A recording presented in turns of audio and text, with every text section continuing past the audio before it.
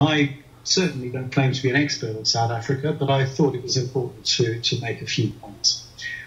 One of those is that, as far as I see, there is very unlikely to be a stop in how fuel cells grow and in how hydrogen grows. And of course, they have a great demand for electrolyzers, for PEM fuel cells, and for platinum group metals.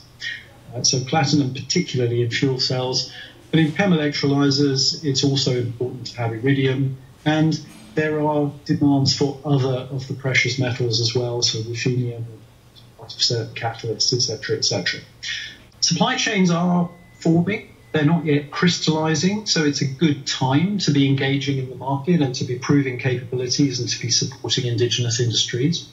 But it is also noticeable that first movers are starting to position themselves well.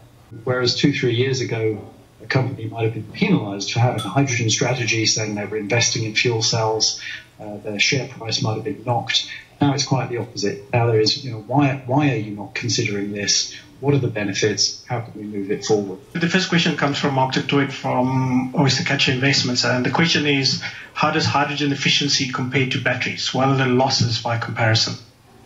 Good question. A question that often gets asked. It's complicated to answer because it depends on exactly what system you're comparing and what aspects you're considering. A very simple round-trip efficiency, if you're turning electricity into hydrogen, turning it back into electricity, is not very good. So you'll get maybe 30% of the energy you put in back out again. And batteries on that simple round-trip store electricity, put it out again is more like 75%. That doesn't tell the whole story. The reason that people are considering hydrogen as energy storage and for transport is because you have all sorts of other benefits. So for heavy duty, if you took a 40-ton truck and you wanted to be able to power that with a battery, you'd need an 8-ton battery. And you'd need several megawatts of charging capability in order to charge it, and you'd need a lot of cooling, and you'd need a lot of other things around that. Whereas, in principle, at least a hydrogen truck you can fast fill in 15 minutes. You don't lose any payload. So I tend to go back to, if you have renewable electricity and you can use it directly, do so. If you can use it sensibly in a battery, do that. If you need something else, which is potentially this long range or high payload or better storage capability, then you need to start thinking about hydrogen. And if you need to produce a molecule, such as you would in ammonia or in other words, then you don't have a comparison at all. It has to be hydrogen.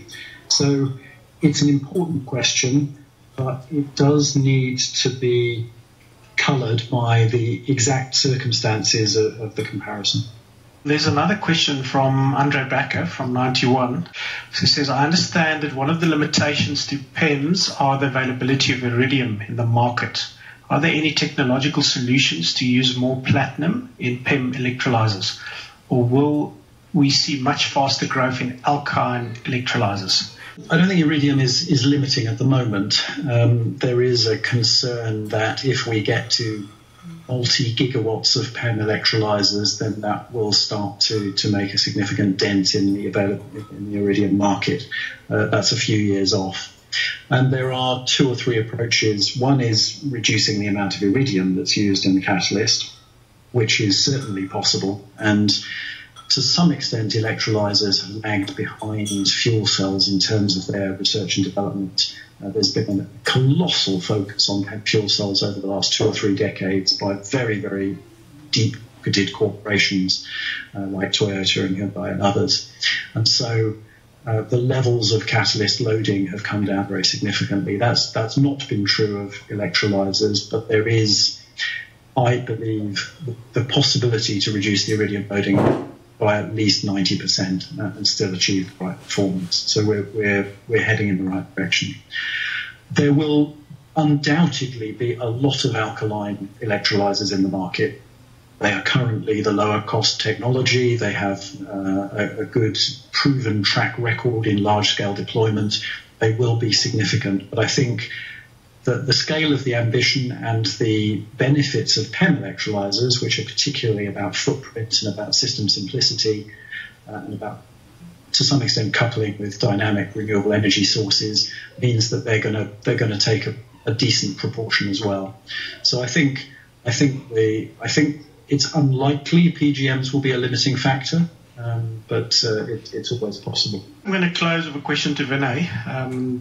Bringing it closer to home, Vinay, you're involved in the fuel cell industry in South Africa, and as we've heard, there's many opportunities in different sectors of this market. But from a South African perspective, Vinay, where's the sweet spot for a company to invest in South Africa, and where to invest in the fuel cell industry? Could you just spend a minute? I know you probably need an hour, but just give us a sense of where is the best bang for buck if you're going to invest in fuel cells in South Africa. If you're going to invest $10 million or $5 million, and I give the check to you, where would you put that?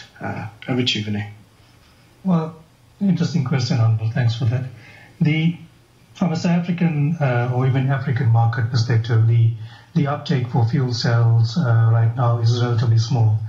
So you might not necessarily want to be investing in producing the full fuel cell components, or marketing it into the country and the continent. I think we will probably be late adopters of the technology, and as the cost base comes down, then this market opens up. Our view is the early stage opportunity really lies in the fuel cell components, and especially the ones that link into the PGM industry. So there's a very nice synergy that evolves from there, where if you're able to localize the manufacturing of the actual components of the fuel cell that use the PGMs, I'm talking in particular the membrane, electrode assemblies, the catalyst.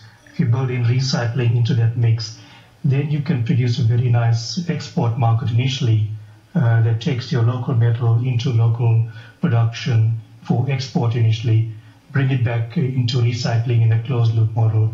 That's probably over the next 5 to 10 years is probably the sweet spot. Beyond that, the market for the actual full components, including electrolyzers and fuel cell deployment, really starts to gain more traction. So from a sequencing perspective, that is probably the way we would address it and look at it as the best strategic way for approaching the market.